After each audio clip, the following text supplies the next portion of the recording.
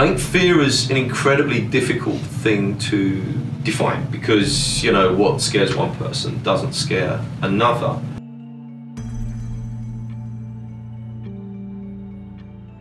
Fear means terror. Fear is not being able to control the unexpected. It's something that you don't usually have in your life. Paranoia, crippling, anxiety. Not knowing is fear. Fear knows no logic, no sense. It's a primal base emotion. I felt like I couldn't move, and I felt like, you know, there was somebody standing over my shoulder.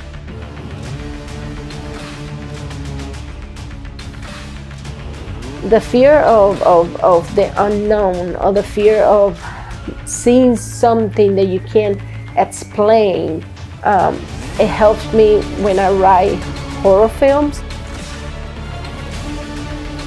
It's a lack of understanding. Being confused, not understanding leads to fear.